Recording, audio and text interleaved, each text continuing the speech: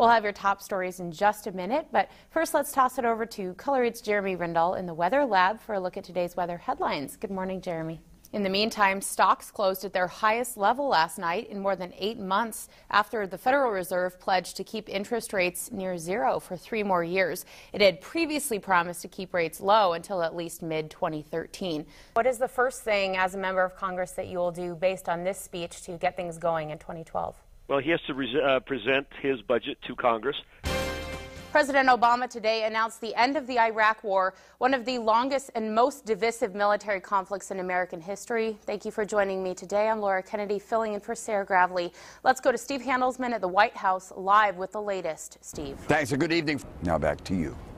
All right, thanks so much, Steve. A toddler who was run over twice by vans and then ignored by passerbys on a busy street in China died today, 1 week after the accident.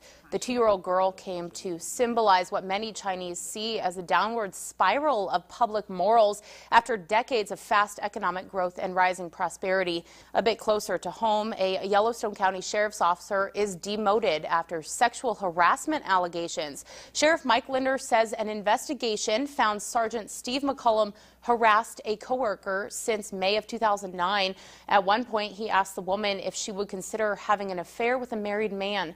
McCollum told investigators, though he was joking, he has now been demoted to a deputy and is not eligible for a promotion for at least 2 years.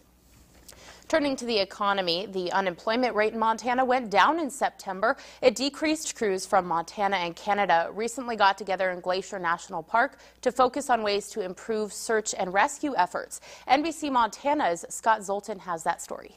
We want people's input in the next couple weeks when that radar is down, right, Kristen? Yes, the radar is going to go down starting Monday. To show solidarity, the color pink is popping up all over the place, including at the largest rodeo in the state. That is where Color 8's McLeod Hageman is, and he's going to tell us a little bit about a partnership between the Nile and St. Vincent Healthcare that's helping save lives. Hey, Mac. Well, just after this break, we have a love story for you tonight. One Billings couple teaches us that it is never too late to fall in love.